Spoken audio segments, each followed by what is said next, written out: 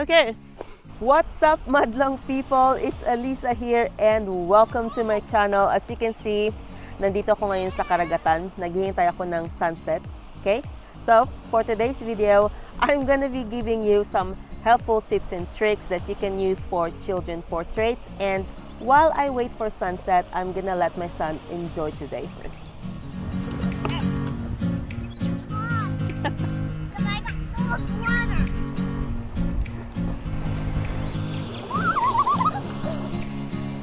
Photographing children can be unpredictable. You don't know what they're gonna do. You don't know if they're gonna follow your instructions to them.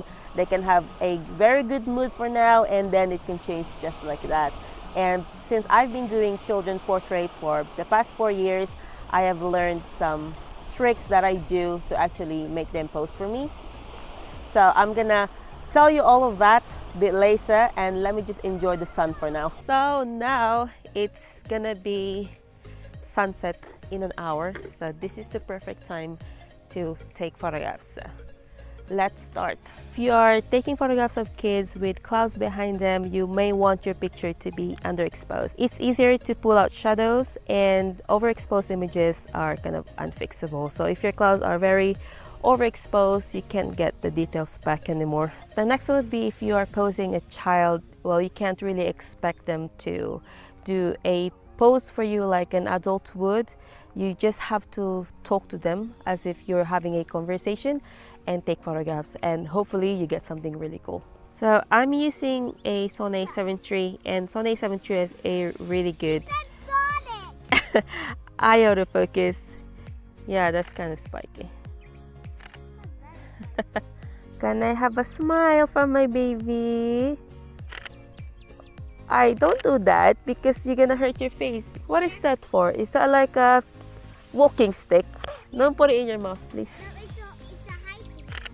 Ah, okay. Can you put it beside you because I can't see your face with that in front of you? Wow. Is that your hiking? Oh. What happened?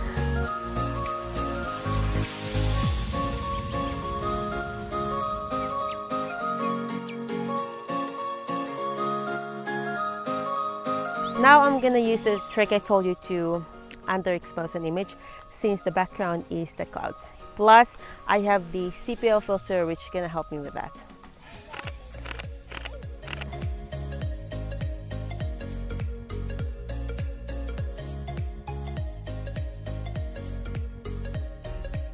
As I've mentioned, taking photographs of kids can be unpredictable. So when I asked him if I can take photographs of him, he was happy about it. But now, he's asking me to go home. Do you want to go home now? We are not finished. And here comes the next trick. I'll buy you a chocolate later. If you can stay a little bit more. The surprise egg, you want? I want one more photo. You see, he wants one more photo. Bribery always works. The next tip would be also about posing. As I've mentioned before, you can't just let them pose for you. I don't think they're gonna actually do that. I think that depends on age as well. But my son, he is 5 years old, and yes, he is my child, and I've been taking photographs of him quite a lot, and he knows I'm a photographer, but he can still be very stubborn when it comes to photo shoots. So to take photographs of kids, you will want them to have a lot of movements. At least that's what I prefer, because I want to see kids in their most natural way, you know, playing around, moving a lot. So if you instruct the children to either spin, twirl, jump, anything like that, you can take really, really great photos. Have a spin with your flowers. Is that all right? Yeah. 1, 2, 3, go. Woo! Can you jump or spin to me? Woo! Oh my goodness!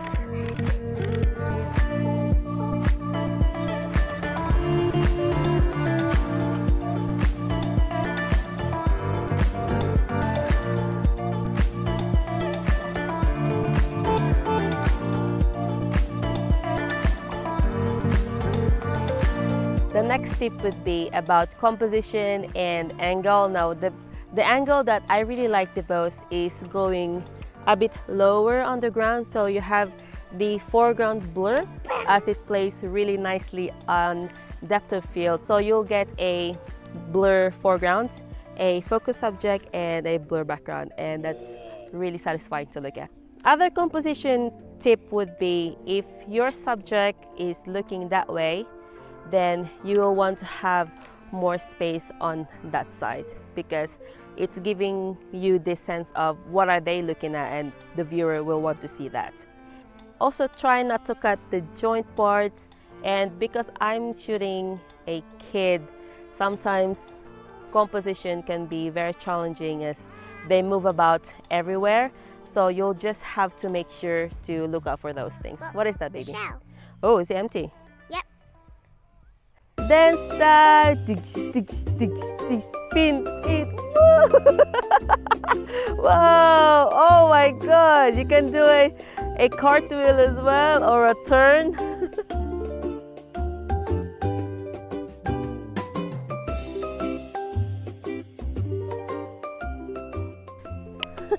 Now I have to actually instruct him and show him what I want him to do. So can you do this?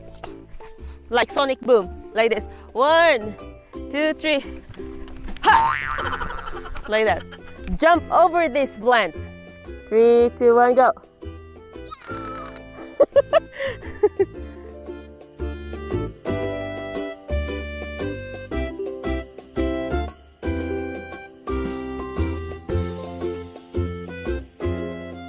The next and last tip I'm gonna be giving to you guys is using props. Now, props gives interest on your image. It can be used for any age actually. So if you are taking photographs of someone that is not a model, and the main problem I'm encountering on that is that they don't know where to put their hands, so they kind of like stand there awkwardly and their hands are like, I don't know, somewhere just hanging there beside them.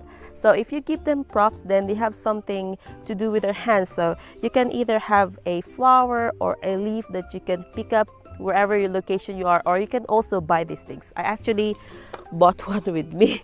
This is a gloss and I put some lights on it.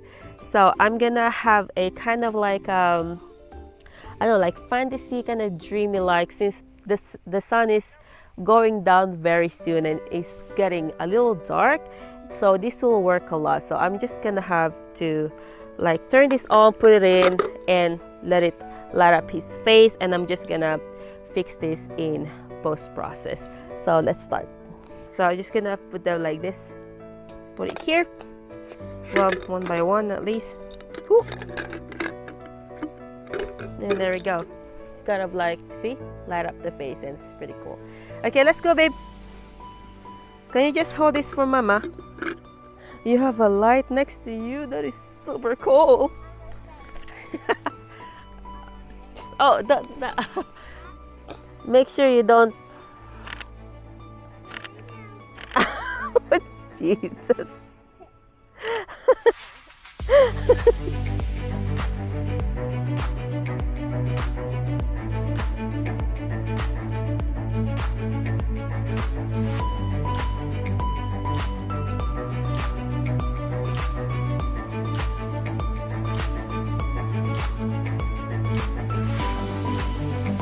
I actually forgot to mention what lens I'm using. I'm using the Samyang 85mm f1.4. So that's it for today's video. I hope you guys find that one enjoying and useful, and take that knowledge for your next photo shoot. Please don't forget to subscribe to my channel and follow me on my social media accounts, linked on the description box. I'll see you guys on the next one. Bye. What are you doing?